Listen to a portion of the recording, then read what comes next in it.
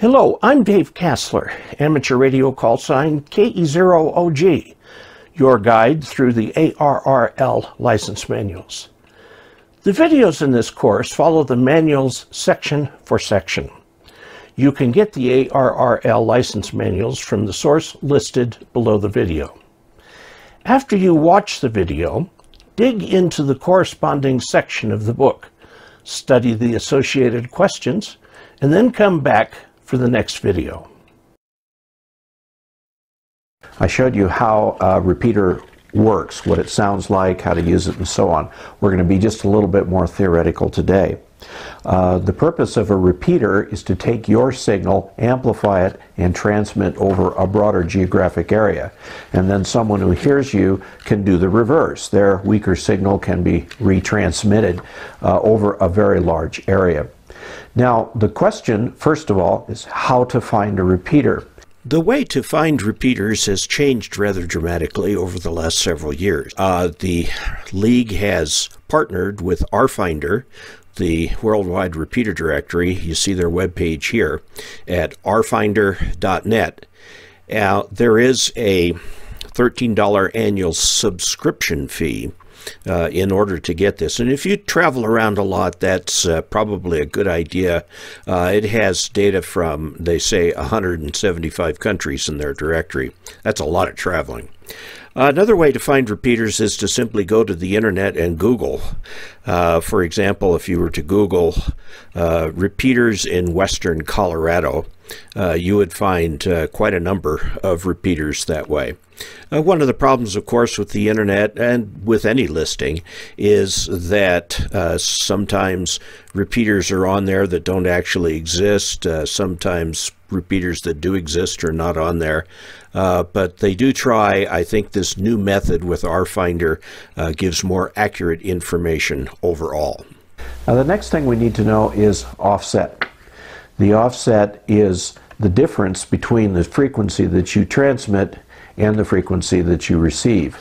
Your 2-meter rig or 440 rig will show on it the frequency at which it will receive, and the repeaters are listed in the directories according to the frequency that you will receive.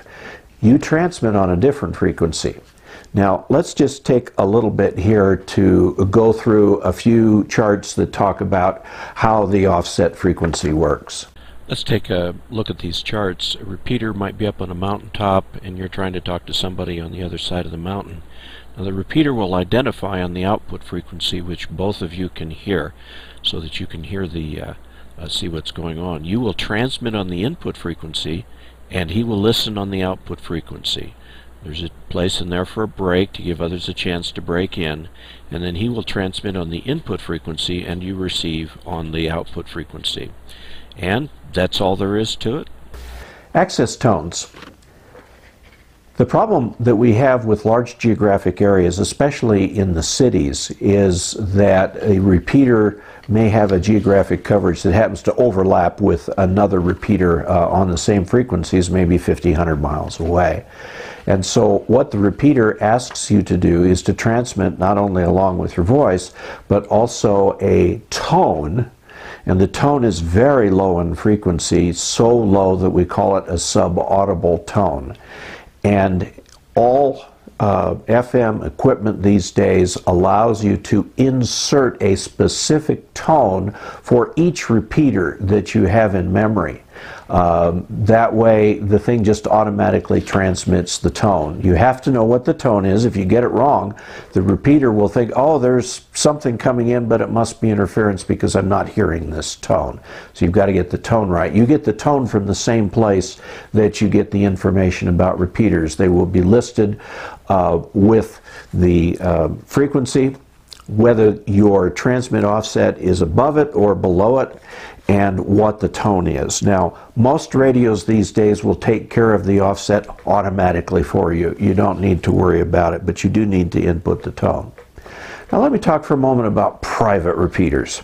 There's nothing to stop a few people getting together, finding a mountaintop, putting a repeater system together, and then putting a tone on it that they don't tell anybody about. and that is a closed repeater. Its use is only limited to the people who are part of that little group.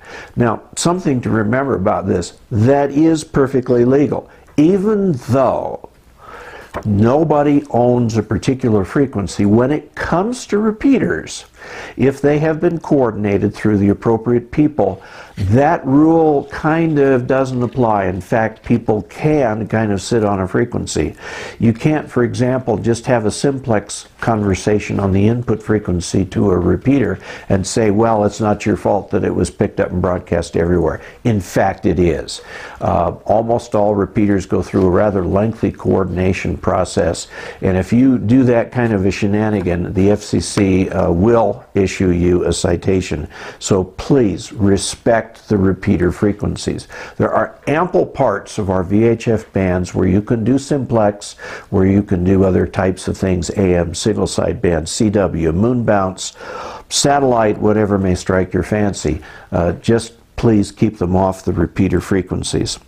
Now, there are other kinds of repeaters that act very similarly to these, but they're digital. The book mentions a few associated ARRL associated with the internet.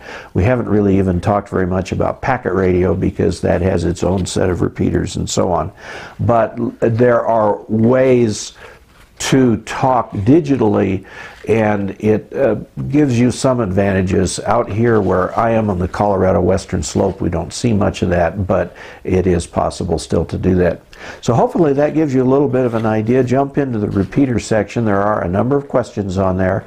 Repeaters are a major fact of life for the technician class amateur radio operators, and you will soon find your favorite repeaters. And what you'll find is that you tend to talk to the same people on those repeaters, and you can meet them at your club meetings. You can talk with them, develop friendships. This is a great way to meet other hams.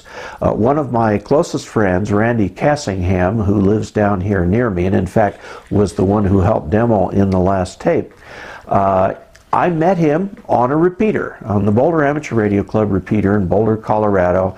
I was just listening one day. I put out a call, and he came back. We started to chat, and it's led to a very long-term, lifelong friendship.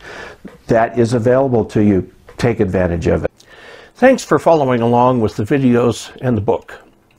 After you've studied this section in the manual and are satisfied you understand the questions and their answers, come back here for the next video.